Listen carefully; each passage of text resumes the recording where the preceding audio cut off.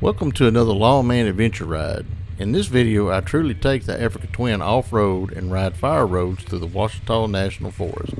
I met my guide Armando on Facebook, and he took me through parts of the forest I'd never seen before. There were 5 in our group to start out with. As I said before, I rode my Honda Africa Twin. Armando rode his DR650. The other 3 guys rode BMW GS's and departed from our group after lunch. Unfortunately, I was unable to capture very much video that morning because my GoPro kept malfunctioning. I finally got it working properly that afternoon, and by then it was just me and Armando still on the trail. Now I have an attachment that hooks the GoPro to my helmet and allows me to vlog. However, my ND filters do not fit it. My last few videos were grainy, so I chose to use an ND filter this time, causing me to sacrifice using a microphone to vlog. As for the ride, I haven't taken the Africa Twin off-road that many times. I will have to say Armando took me out of my comfort zone, but that is just what I needed. I learned that the AT is more than capable of handling fire roads and trails. I hope you enjoyed this video. Please don't forget to like, share, and subscribe, and I'll check back in with you shortly. Kept turning off on me, I don't know why.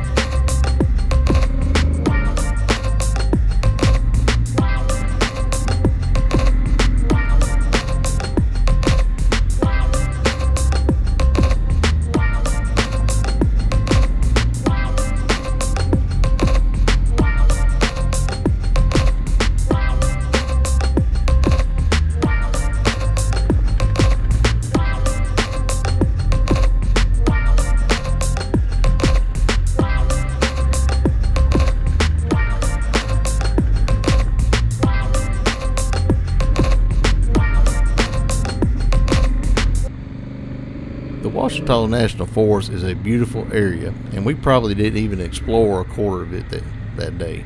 There are several small lakes and a few primitive camping areas. Armando was planning a ride the following weekend and camping overnight. He used this ride to scout for a proper campsite. He found a clearing near a creek, and you will see it in this video. Many years ago, my uncle, cousins, and I rode horses through this area.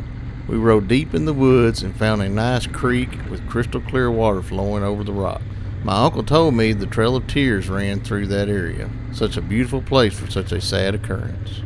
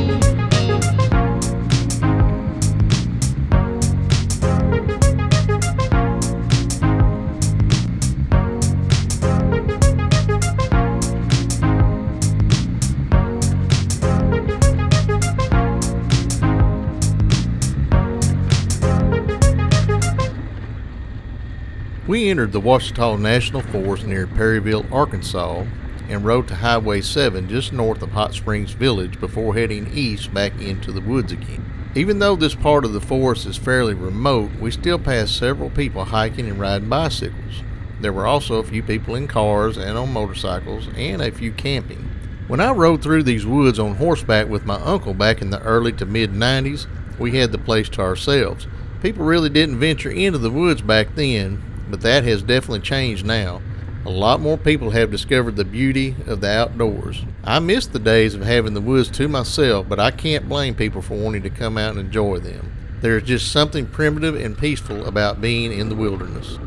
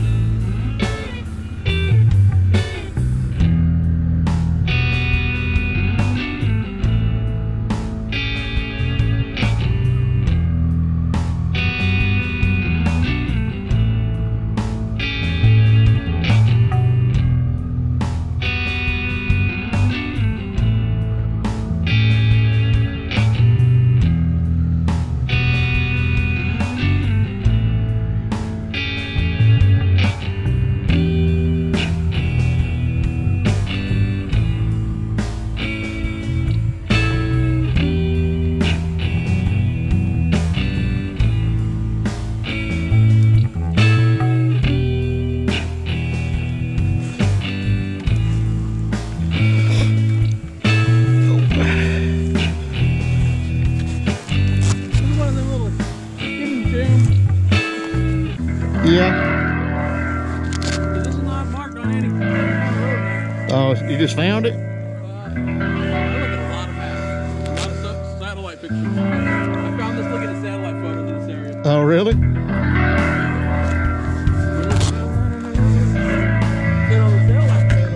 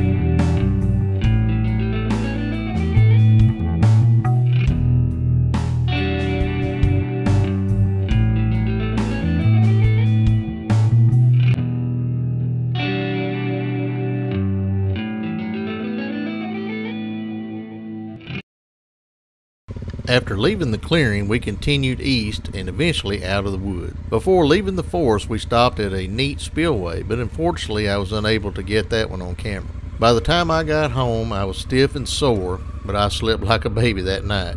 Don't let anyone fool you. Riding a heavy adventure bike on fire roads is a huge workout on your body. It may have worn me out, but I had a blast, and I can't wait to do it again. I'm sorry I haven't put out a video in the past few weeks. Work and family have kept me very busy this last month, but I hope things will slow down soon. I have a lot of footage, but it takes time to edit videos. I hope in the near future to start putting out weekly videos again. Please enjoy the rest of this video, and please help my channel by liking, sharing, and subscribing. Until next time, this is Lawman signing off.